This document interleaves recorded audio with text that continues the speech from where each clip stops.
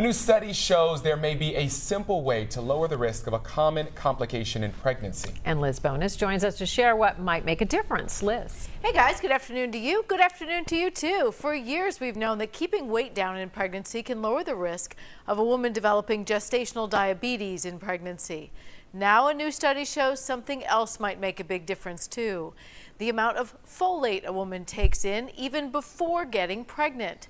Folate, or folic acid, that we have taken in, we know plays a role in reducing birth defects such as spina bifida.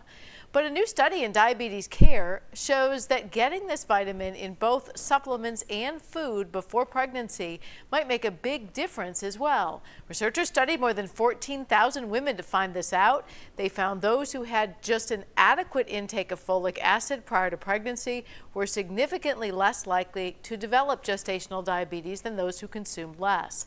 Now, the recommended amount is 400 micrograms. When a mom gets diabetes in pregnancy, that often leads to a very large baby. The sugar gets transferred over to the baby, sometimes 10 pounds plus.